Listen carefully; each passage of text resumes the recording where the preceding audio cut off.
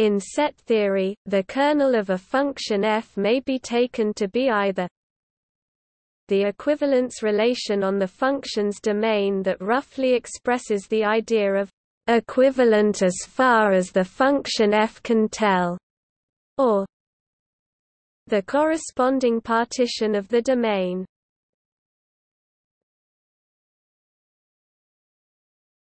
Topic: Definition. For the formal definition, let X and Y be sets and let f be a function from X to Y. Elements x1 and x2 of X are equivalent if f x1 and f x2 are equal, i.e. are the same element of Y. The kernel of f is the equivalence relation thus defined.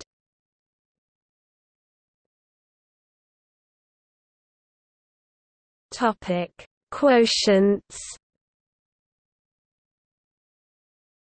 Like any equivalence relation, the kernel can be modded out to form a quotient set, and the quotient set is the partition W element of X f X equals f W X element of X display style left W in X mid f X equals f W right mid X in X right.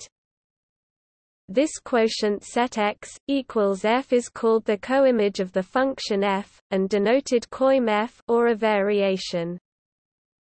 The coimage is naturally isomorphic in the set-theoretic sense of a bijection to the image Im f. Specifically, the equivalence class of X in X, which is an element of coim f, corresponds to f X in Y, which is an element of Im f.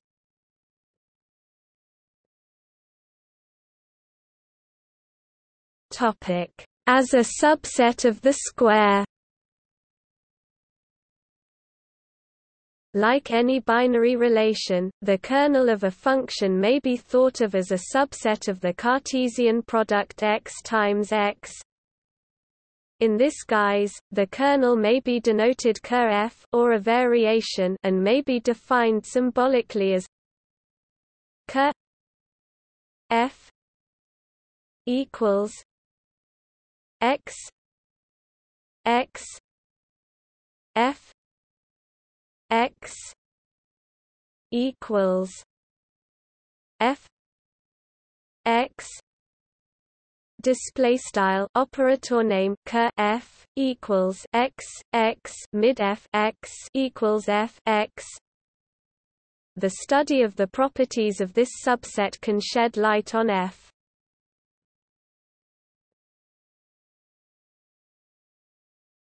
Topic: In algebraic structures. If X and Y are algebraic structures of some fixed type such as groups, rings, or vector spaces, and if the function f from X to Y is a homomorphism, then Ker f will be a subalgebra of the direct product X times X. Subalgebras of X times X that are also equivalence relations called congruence relations are important in abstract algebra, because they define the most general notion of quotient algebra. Thus the coimage of f is a quotient algebra of X much as the image of f is a subalgebra of Y, and the bijection between them becomes an isomorphism in the algebraic sense as well. This is the most general form of the first isomorphism theorem in algebra. The use of kernels in this context is discussed further in the article Kernel, Algebra.